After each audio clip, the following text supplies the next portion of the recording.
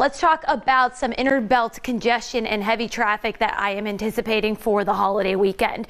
So if you are staying in town and you're traveling about the city of Columbus, 315 is going to be a little bit congested here because we've got the Buckeye Country Superfest happening all day on Saturday. We also have several high school graduations rotating in and out of the Schottenstein Center.